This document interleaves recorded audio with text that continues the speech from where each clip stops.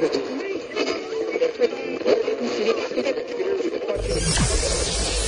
ready for unique, rare, and little-known treasures from the golden age of radio. You're listening to The Amazing World of Radio with Adam Graham.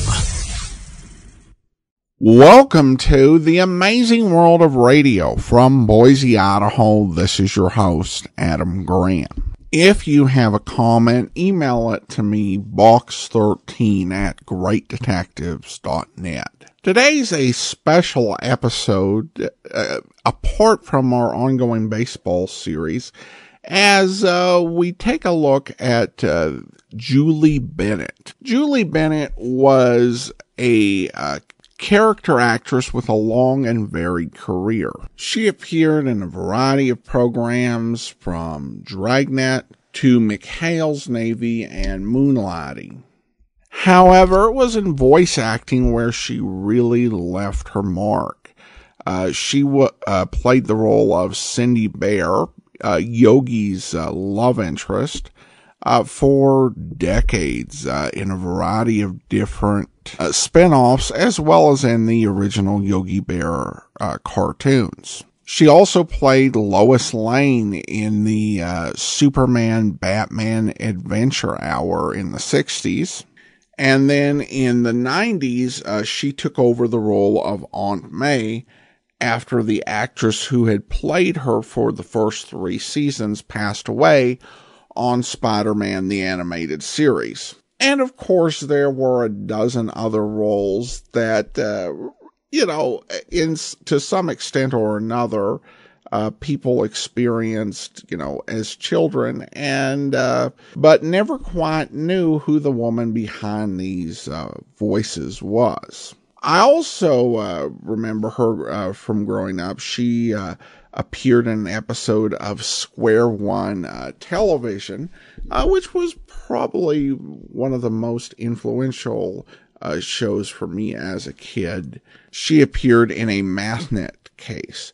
When I learned about her death, I wondered if she had any radio experience. She was born in 1932, and a lot of actors and actresses from that era don't, but I thought because of her extensive voice work, I should go ahead and check. And I did find out that she did make a fair number of radio recordings. It was a bit of a trick to find one where she had been given a prominent role. She really began to make semi-regular radio appearances in 1947 when she was 15 years old, and continued to do so until a lot of radio work dried up after 1955. So a woman in her early 20s would often do a lot of teenagers, kids, and various supporting roles. So it was a challenging sifting through that to come up with something where she'd actually had a prominent role. And we discovered an episode that I think will work. It's an episode of Inheritance. Inheritance was a series produced by NBC in cooperation with the American Legion, highlighting stories from American history. The series was broadcast a year after Cavalcade of America had left the radio airwaves, although it was continuing on television. So this kind of fills the sort of niche that Cavalcade of America filled over radio. So with that said, let's go ahead and take a listen to this episode of Inheritance. The original air date on this one is June 6, 1954, and the title is But for the Courage of a Woman.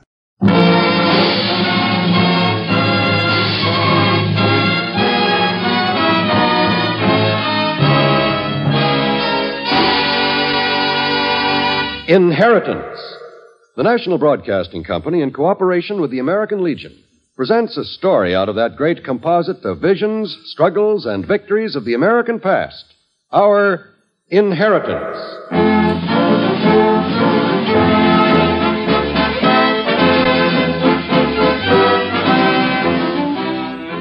Yes, we Americans are heirs to a vast fortune. A fortune compounded of many things.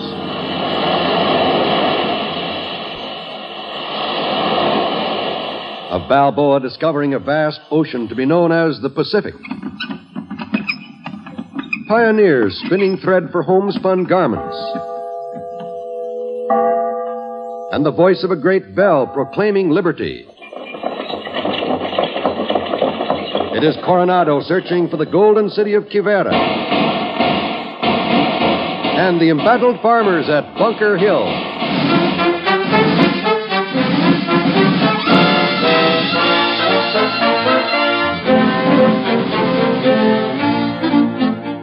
Let us now go back to a significant chapter in America's history, one we all share in our inheritance.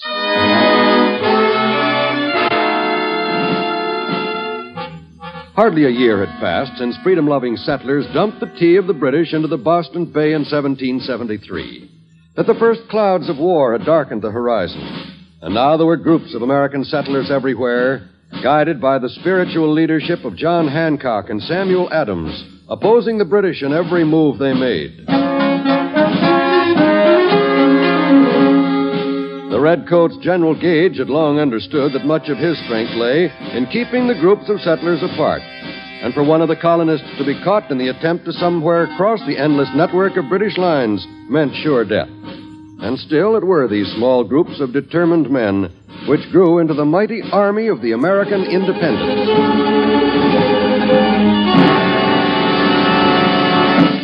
John Sullivan was the leader of such a group of men, while his sister Jane, under the guise of a loyal Cockney, worked at the headquarters of the British High Command, serving.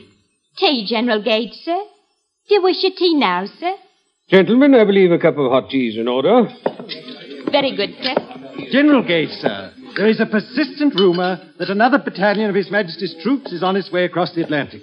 So, the news has found its way around already, Major. They'll be a welcome addition, sir. With our lines stretched for miles all through the colonies, they'd be hard put to withstand a concerted attack by the rebels. And I have it from reliable sources, sir, that the rebels are sending messengers here and yonder in defiance of your orders. It seems that they are trying to combine their groups into some sizable army units. The captain's reliable informant wouldn't by any chance be wearing a skirt and have brown hair, blue eyes, and pink cheeks. Well, no matter who might be the captain's informant, I'm certain that he's right. These rebels are no fools. They know as well as we that to fight us, they must combine. And fight us they will. Would not you do the same if you were they? Your tea, Captain. Thank you. Yes, General, I believe I would, sir. And I would fight hard. That's why I believe we must act with great caution. Great caution, indeed. It seems to me the brave captain is making quite a mountain out of a small molehill. Brave men, Major, have been known to stumble over a molehill, only to break their necks. Caution is a part of military wisdom, no matter who the opponent. But, sir, these men are nothing but peasants. Peasants who fought for every foot of ground on which they now live. Yes, they fought, but not soldiers. They fought Indian hordes, half naked, armed with tomahawks and bows and arrows. Who could compare those savages with His Majesty's forces, equipped with the latest cannons and rifles? Your peasants, too, have guns and cannons. And what is more, they fight for their home, and not a strange piece of ground far away, for which they care little. Oh, come now, General. You know these rebels suffer a pitiful shortage of powder and bullets. You're right, Major. And this shortage will surely be our strongest ally. Captain, what conditions did you find at Fort William and Mary? The stores of powder and ammunition, sir, are in first-class condition and of considerable quantity. Yes, Captain. Is there anything else you wish to add to your report? Well, sir, yes. In a way, there is. Well, out with it, Captain. It is just that it occurred to me, sir, that 20 men in one officer, no matter how brave, are scanty protection for so important a post. The brave captain, I suppose, would have us tie up an entire regiment to defend a fortification. With none of the rebels would dare to attack, even if it was deserted. 20 men, Captain? Is that all? 20 men, sir, under the command of a Lieutenant James. Lieutenant James is a competent soldier, General. I've had the good fortune to know him well. It seems a shame to have so able a young officer up there in the wilderness commanding so remote a position. The Major forgets that these settlers need ammunition. And I'm certain that if they knew where to find it, 20 of the King's men, no matter how courageous, would not be enough to stop them from taking it. May I refill your cup, sir?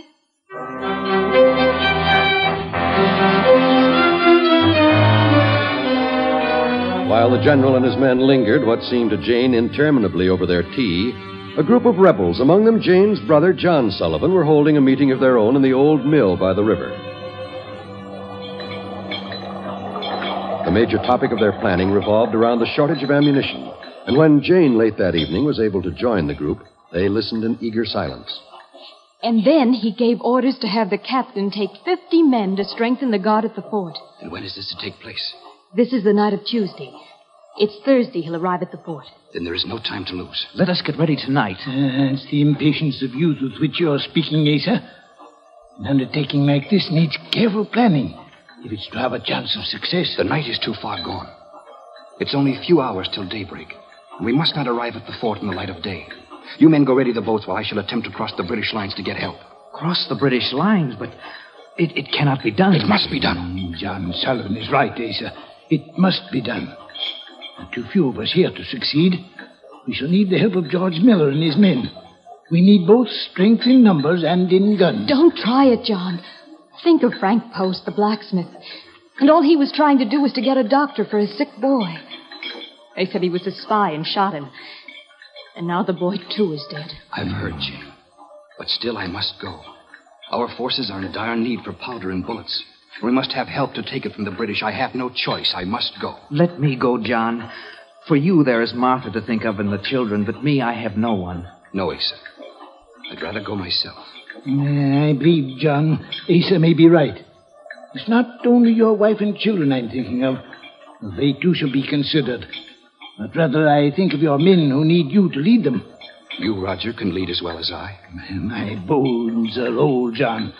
My mind may be sharp and clear, but my bones are old and my body tired. No, John, my days of fighting are over. It's for the younger men like you and Asa to finish what we old ones have started. Then it's settled. I shall leave in an hour. All right. You know the British positions. They've cut down most of the trees. You'll have to crawl on your belly much of the way. It will take much time and patience and much luck. I shall make it. Remember, Asa, on your getting through to George Miller depends the outcome of the entire undertaking. If you fail, none of us may live to bring the boats back downriver. I know, John. I shall be careful. All right, now listen carefully, all of you. Here's the plan. We shall take the boats, all of them, and row up the river under the cover of darkness. We must be ready as soon as the sun sets below the horizon, as to hurry will mean to be noisy. And it is of the greatest import that none of the redcoats at the fort are informed of our approach. Now then, at 5 o'clock sharp, before the sun comes up, we shall land below the fort and wait for the sign that George Miller's men have arrived. Now, this sign will be the hoot of the wild owl, 3 times in quick succession. I shall return the signal. Brother, I have decided. I shall go. Please, Jane. This is a man's affair. You'll be needed badly back here. I shall go and take the message to George Miller. But Miss Jane... Jane, it has been decided that Asa will go. He will not get through. That's just a chance that we shall have to take. There's still some time until dawn. He will go part of the way under cover of darkness. But why take that chance, John, when I am certain to succeed where Asa's likely to fail? Don't talk like a child, Jane. This war is a man's business, Miss Jane. It's not the work of pretty women to fight and risk their lives. But you're wrong, Asa. 'Tis all our war. Because it's our life and our freedom that's at stake. You may be a man and stronger than I, but you will not get through. But on the other hand, I shall have no trouble. Thank you, Miss Jane, for... We know you mean well, but it's out of the question. We're wasting time. I must go. Just a moment, Asa. There may be some truth in what my sister is saying. In any case, there can be little harm in listening to her plan. What is it you have in mind to do, Jane? My plan is as simple as it is certain to work. But it may cost each one of you 2 or 3 cows. 2 or 3 cows?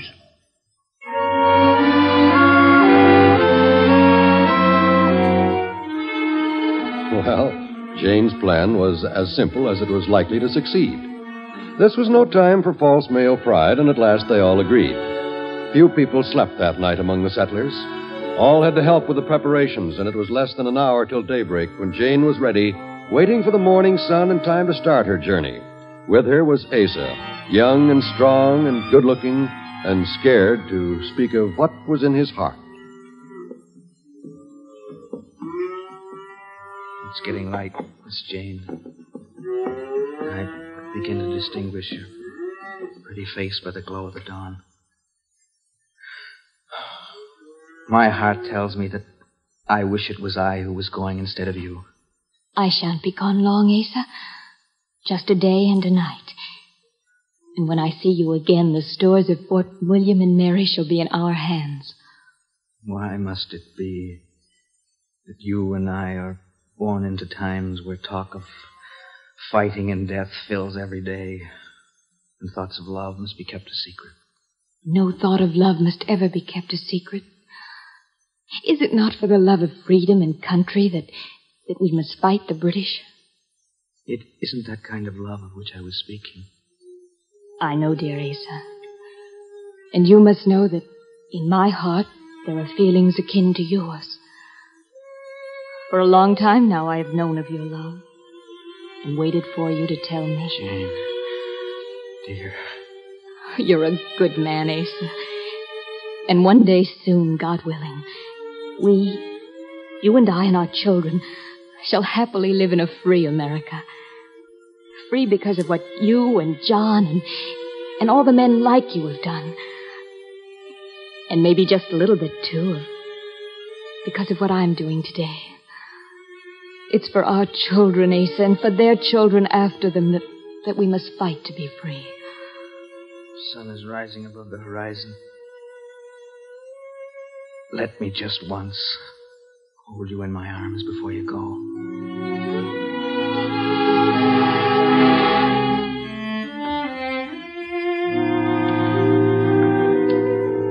It's time. Good luck, Asa. Do be careful at the fort. And you, Jane. May God be with you. Come on.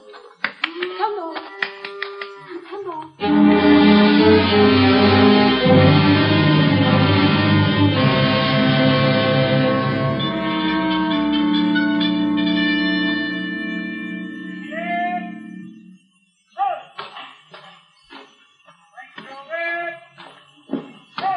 You must wait, my boy. You'll get to use that shooting iron of yours before you know it. But I've been here a week come tomorrow and ain't shot me no rebels yet.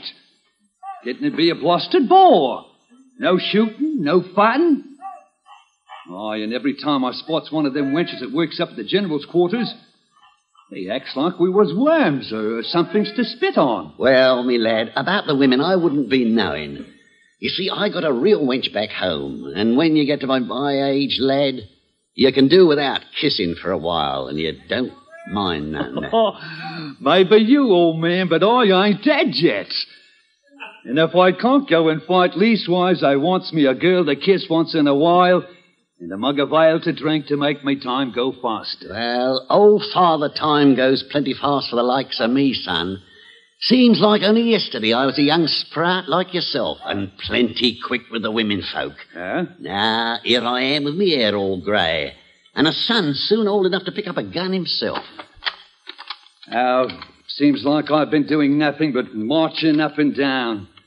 I sure wish them rebels would start the shooting so's we can mow 'em down. Oh, well, lad, you was pounding the sack the other day when they caught that rebel spy trying to sneak through our lines. Aye, and sure lucky for him.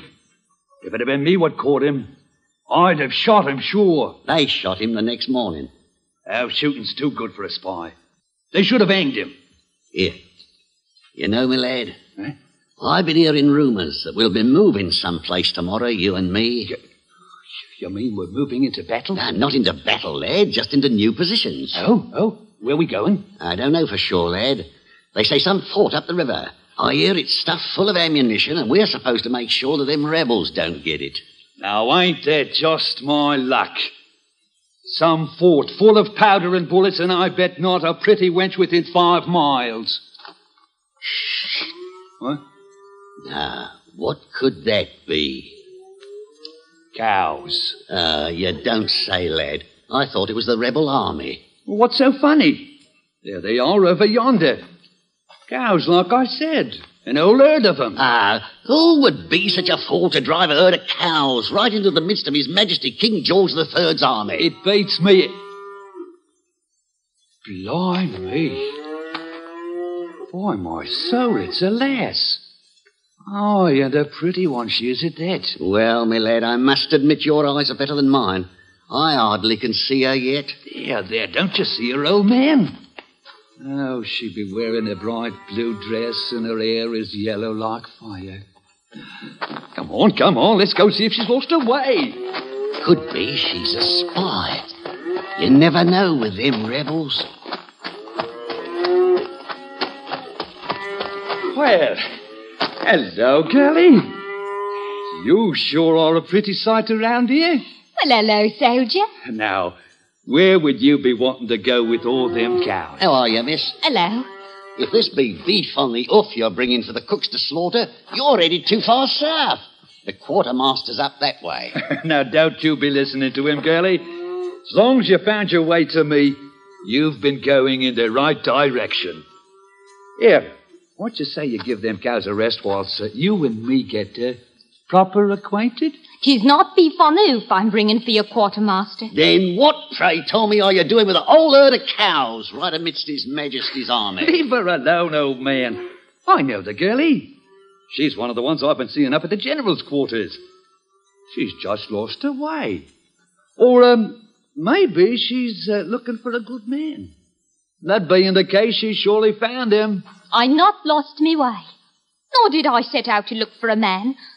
For if I had, I should either have come alone, or with something better as chaperone than a herd of dumb cows. No, gents. I'm on my way to visit my cousin Jim, who bought them here cows right proper and legal. But he fell ill with the fever before he could drive them home. Seems to me, girlie, there's a toll that must be paid before we can permit you to go on your way. A toll? Aye. But I have no money on me with which to pay any toll. Oh. You hear what the girlie said, old man? She has no money. Says she can't pay. What do you think we should do? Hello, here now. Where'd he get to? He walked away while you was looking me up and down. Well, good for him, leaving the two of us alone. Now, about that fee. It wasn't money I was thinking of. Oh? It's more like a kiss for every cow in your head. That's what I had on my mind. A kiss for every cow? Ain't that a pretty steep price to pay just to get on my way? All right. It's a kiss or you concubine. Well, it seems to me some of my cows have already gone on while you and me been standing here talking. It's not them cows I cares about. It's your pretty face. Oh, heavens, King George. King George? King George. The black one with the white face and legs over yonder. He's getting away. Oh. King George. King George. All right, wait up. I'll help you. Yeah, King George, get along there. Go on, get along. Good boy. Get along. There's a good boy, King George. You go back to the others. Oh, dear. Look at all of them soldiers of yours coming this way. Aye. Seems to me like you lose your chance of collecting that toll you wants me to pay with all of them soldiers standing round here. Yeah, come on, girlie, come on, let's hurry. Let go of my arm, soldier. Yeah, now look, as soon as we get to them trees over yonder, we'll be alone. Better catch your breath, girlie. You'll need it. Not so rough. Oh, how you slap like you kiss, girlie. With fire. Yeah, let's have another try at it. Leave me alone. Here, my cow. Oh, the cows be hanged. It's you I like. Come here, girlie. They're coming after us. Let me go. Not all Let the me way. go. Not all the way. They ain't a-coming. The territory ends right over there. This rebel country we're in, it's out of bounds for us soldiers. Well, then how come you... King George! Watch out! Here comes King George! Barmy! Pox on King George! Barmy, that beast might have killed us both. Now you let go of me. How, but thanks to that raving beast, I got you in my arms, girlie. And I don't aim to let you go until I collect me another kiss like the last one. I got him ready over yonder! She's a ready spy. Don't let her go. A spy? You hear the lieutenant? So you're a spy? Oh, you ain't going to believe everything some punk lieutenant tells you, are you? Believe it or not, it makes no difference. He says you're a spy. When I bring you in, I'm likely to get me a medal. Come on, you. Let go of me. You hurt me. Oh. So, you bite, do you, Vixen? Well, I'll show you. Hey, let go of my knife there. Let go of it off. Oh! She's running down in there. Fire! Before she gets into the woods. Hey, come over here. Help me with the soldier. He's dead. She stabbed him with his own knife. I'd never find her in those woods.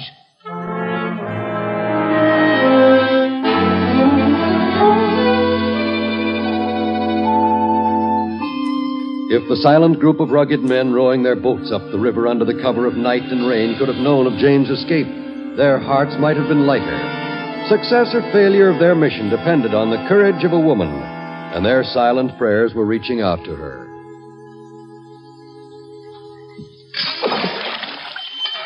"'Tis the blackest night I remember seeing in all my life. 'Tis that, and a good night it is for doing what you're about to do. You think, John, Miss Jane got through all right? I wouldn't be known for sure, Asa. But when she makes up her mind, it's sure to take more than the British redcoats to stop her. How far do you think we are still from the fort? It's 3 hours to go. And pray that the rain holds out. Oh, I'm soaked through to the skin. It's cold and wet. We all are, to be sure, but so will be the sentry at Fort William and Mary. And with luck, he'll be of no mind to be overly watchful. Oh, you're right there, John. If only we knew for sure about Miss Jane. Not before 5 in the morning, when waiting outside the walls of the fort, we will know. It's the 3 hoots of the wild owl that surely might mean the difference for us between life and death. We'd better start working the bucket, Asa. There must be a foot of water in the boat already. Sure, John.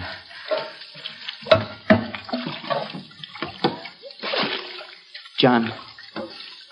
Yes, Asa? How long since your father and mother have died?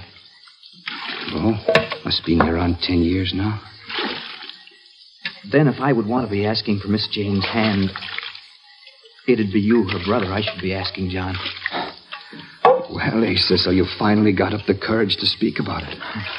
We've all been knowing for a long time now and wondering when you'd speak for her. It's funny. The courage it takes to fight the redcoats and maybe get shot, that's easy courage. But there's the courage you need to ask a good woman like your sister Jane. It's a real hard courage. I know, Asa. I know how it is. Yes, I guess most every man does. You've been speaking to Jane about this, I hope. She, too's been waiting. I was with her this morning before she went off to the British lines. And when I told her how I'd been loving her all this time, she said she knew. She did? Seems funny. How women know these things without nobody telling them nothing.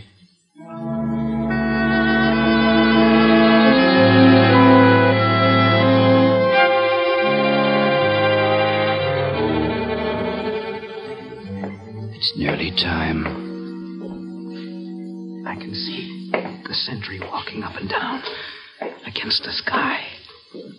It's about time you got It's getting lighter. My skin's beginning to leak, and the water's starting to mix with me blood. Quit beefing. It's not 5 yet. I'm early. What do you think? The rain will stop, maybe? Serve you right if it don't.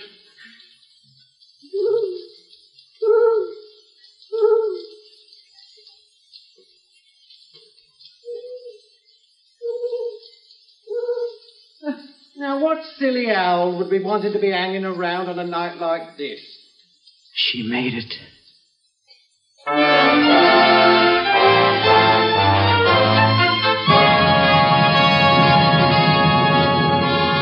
Yes, Jane Sullivan had carried the message to friends at the other side of the lines, and here they now were to help in the common cause. The attack on Fort William and Mary was a success. The handful of British soldiers, taken utterly by surprise, surrendered with little fight. The colonists gathered the entire store of powder and ammunition in their boats and floated them down the river for safekeeping. And it was the courage of a young woman by the name of Jane Sullivan which for months to come had made certain that there would be powder and bullets for every American gun in the fight for American independence.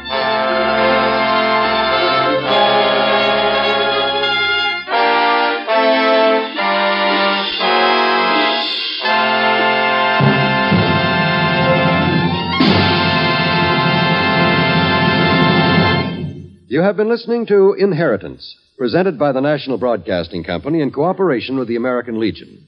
We are privileged this evening to hear from the past National Commander of the American Legion, Department of New York, Mr. Edward N. Scheiberling. 10 years ago today, waves of American soldiers landed on Omaha and Utah beaches in Normandy, France. Seaborne and airborne troops steamed across the English Channel in the face of difficult weather conditions to establish themselves on hostile enemy territory in what has come to be known as one of the most significant invasions of all history. D-Day is already a legend of human bravery and military strategy. The term D-Day has become symbolic of the moment of decisive, courageous action. Tonight, in behalf of the 3 million veteran members of the American Legion, I should like to commend and commemorate those who 10 years ago today, realizing the certain danger of their undertaking, advanced the cause of freedom in the world in the landing of that dramatically assertive campaign. It is our native tradition that the cause of human dignity and individual rights has always been so advanced by American patriots. The land of the free and the home of the brave is not an empty phrase to be mechanically recited. It is a reality dearly bought and deeply appreciated by our people. It is at once the inheritance of our past, the actuality of our present, and the goal of our future. Thank you, Mr. Edward N. Scheiberling.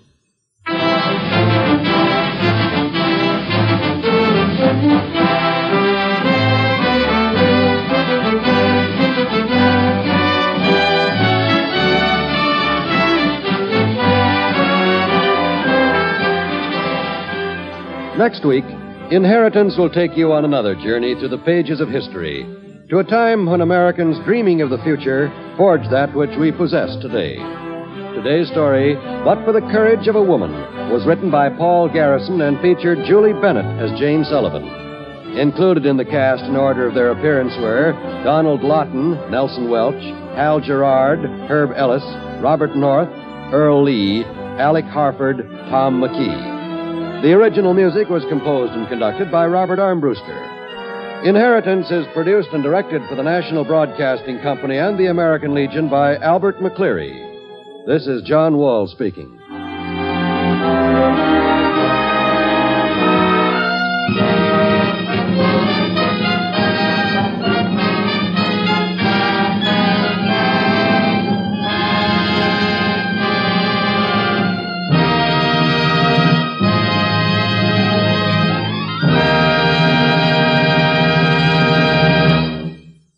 Governor Herman Talmadge will meet the press tonight on the NBC Radio Network.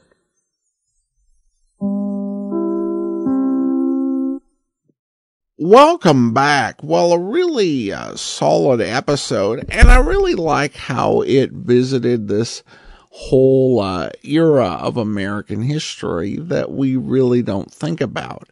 I did go ahead and check, and there's plenty of information on the Battle of William and Mary, which happened in 1774, and information on Jane's brother, but I couldn't find anywhere where her actions or deeds were recalled. Though there might be a book, probably was, since this story was even published at all. It's one thing I think that does impress me, about Cavalcade, because I consider myself pretty knowledgeable of American history. And I think Cavalcade, as well as the episodes, I've listened to of Inheritance, didn't just settle for the basic facts of history that everybody knows. Cavalcade, as well as Inheritance, really looks for those sort of stories that you and I don't happen to know. And I think it's definitely a great service. And certainly it was great to highlight the importance of Jane to our country and to its overall future. All right, well, that will actually do it for today. Join us back here on Wednesday. Our baseball series returns. If you do have a comment, email it to me, box13@greatdetectives.net. Follow us on Twitter @Radio Detectives and become one of our friends on Facebook, facebook.com/Radio Detectives.